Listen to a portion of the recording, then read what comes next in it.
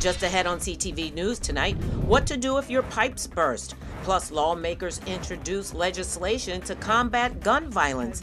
And the county animal shelter is finally reopening. We have all those stories and more up next on CTV News.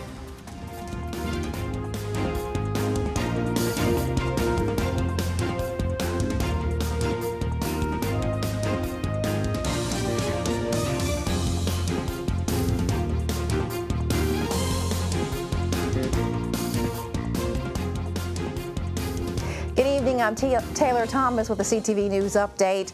We have been dealing with temperatures below freezing for the last few days, and this is a recipe for disaster for some homeowners. WSSC Water wants residents to know who they should call if your pipes burst.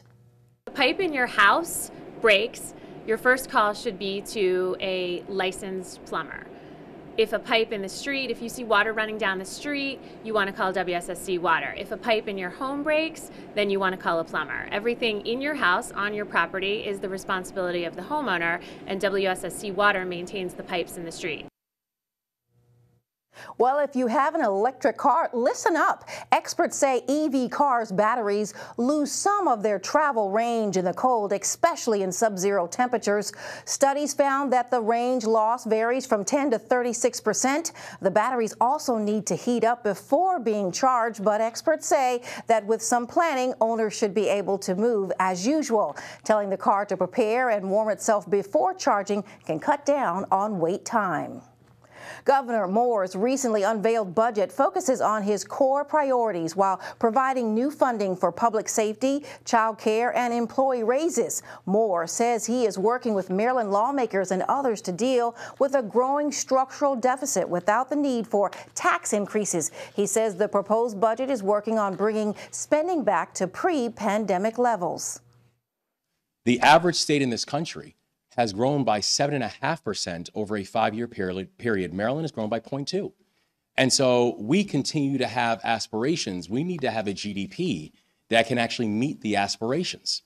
And so I think, dealing with the deficit, it is not just about the things that will not make it inside of a budget. It's not just about cuts. We've got to get this economy going.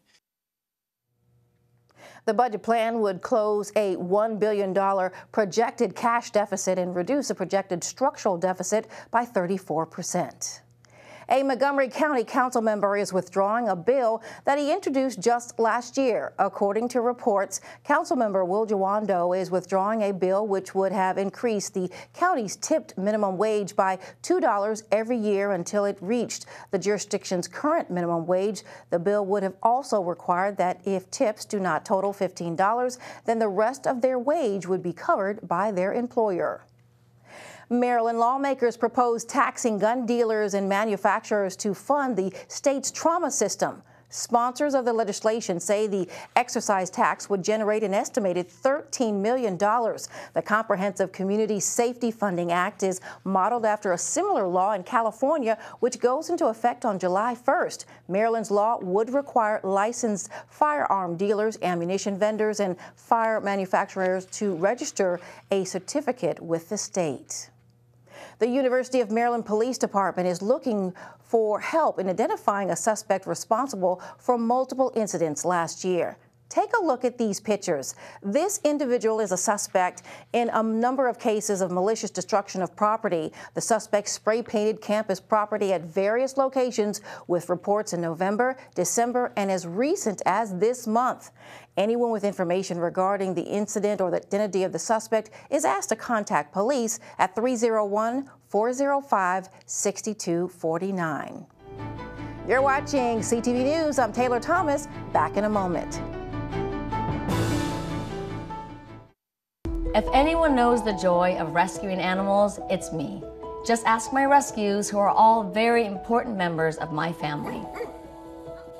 Your life can also be forever changed by adopting a shelter pet. And it's not just about happiness your pet gets from finding a loving home, but that which you'll get from bringing them into your life.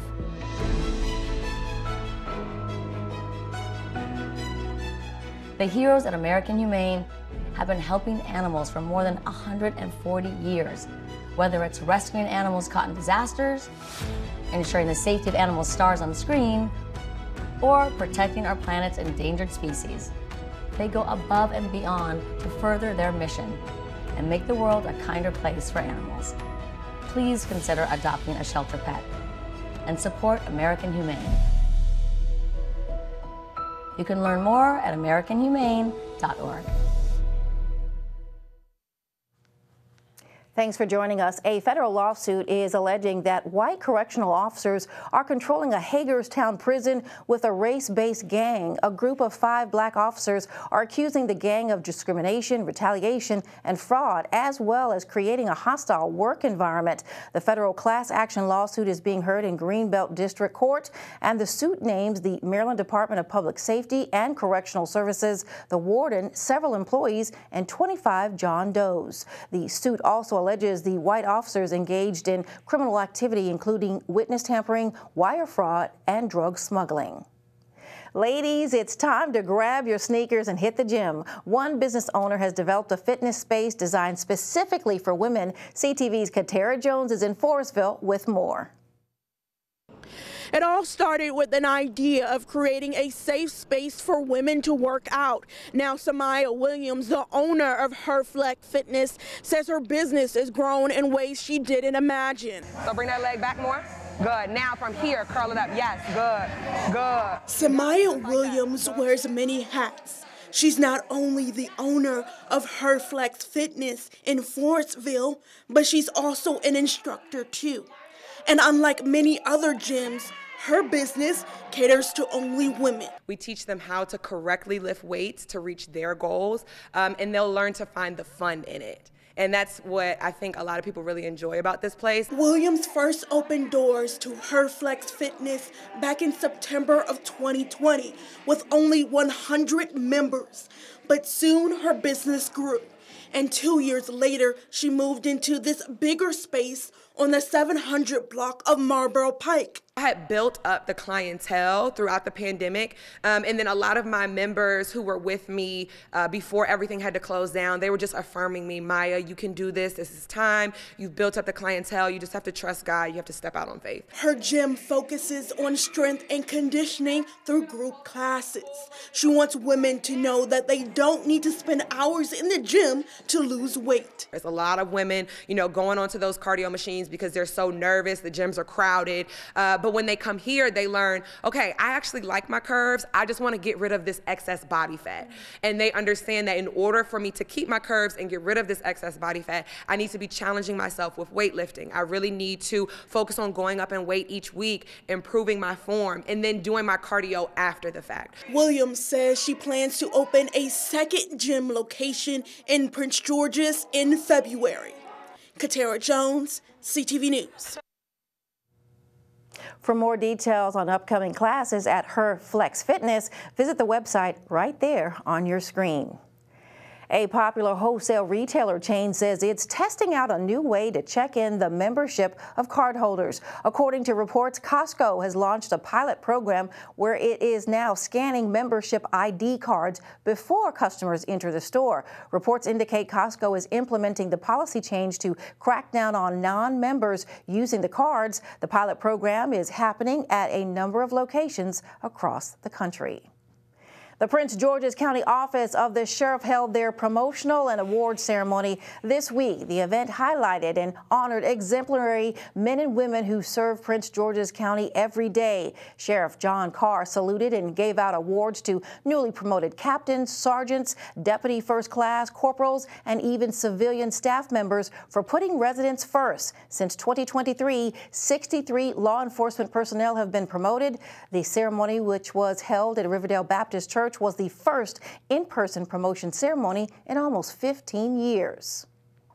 Whether you're looking for the transit center or shopping district, the city of Mount Rainier can point you in the right direction. New color-coded signs directing people toward local amenities include the library, art studio, and the police department. Posted on top of 4-foot poles, both pedestrians and drivers can now spot them along Route 1. There is currently an effort to expand the wayfinding signs to the Rhode Island Avenue trolley train and other areas along the Route 1 corridor.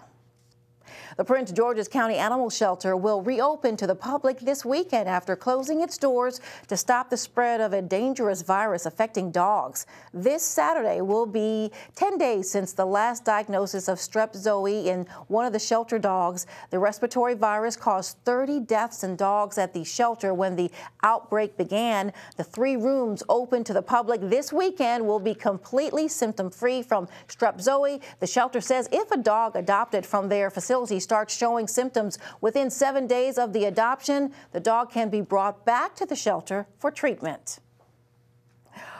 All right, our sports reporter Simon Buggs is here, and listen, I heard that Flowers High School is doing it. Absolutely, Taylor. The basketball team is absolutely killing it right now. Hey there, everybody, and coming up in sports, the Flowers High School basketball coach, Roderick Harrison, talks about the players that have stood out so far this season. Don't go anywhere. My name is Janice Hicks, and my son Jacob was hit and killed by a freight train when he was 16 years old in 2012.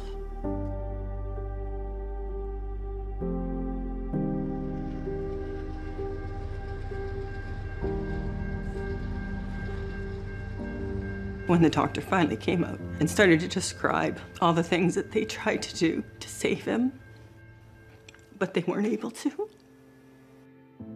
In a split second, a distraction, and he's gone. I'm not sure that I will ever be the same person I was. Jacob was my whole world.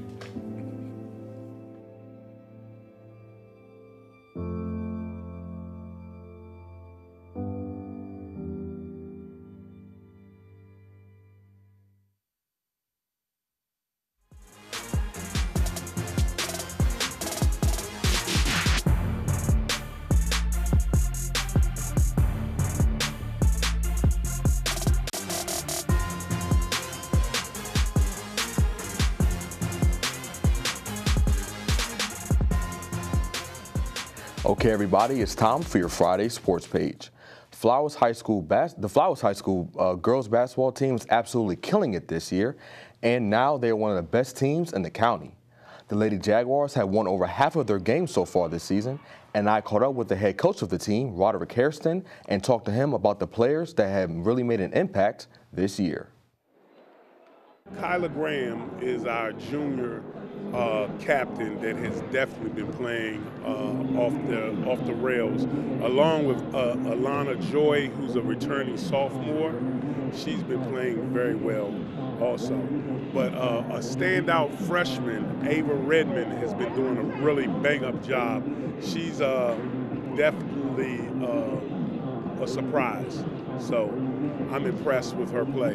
But most of the freshmen are transitioning and locking in pretty fluid with our program. So Simon, I know you are a sports enthusiast, so with what's happening at Flowers High School, how was it being there during this time? Well, Taylor, it was an amazing experience. I went to a game a couple weeks back against a game against Laurel, and that team has talent all over, like the coach said. They absolutely blew out the Lady Spartans. It's clear that this team can definitely make a deep run this year, and I'll definitely be rooting for them. I am too. All right, let's get a quick check on our 3-day weather forecast. Tonight, temperatures are going to be bone-chilling cold. Low of 19, get that. And tomorrow, there's a slight chance of light snow tonight, but Saturday, the chill continues with temperatures reaching onto the higher about around 27 degrees. Sunday, we have a slight increase with temperatures in the low 30s. You might want to bundle up and break out those sunglasses. On Monday, we'll be clear with a high of 40 degrees. And that wraps up our CTV News Update. I am Taylor Thomas. And I'm Simon Buggs. Have a great weekend. Good night.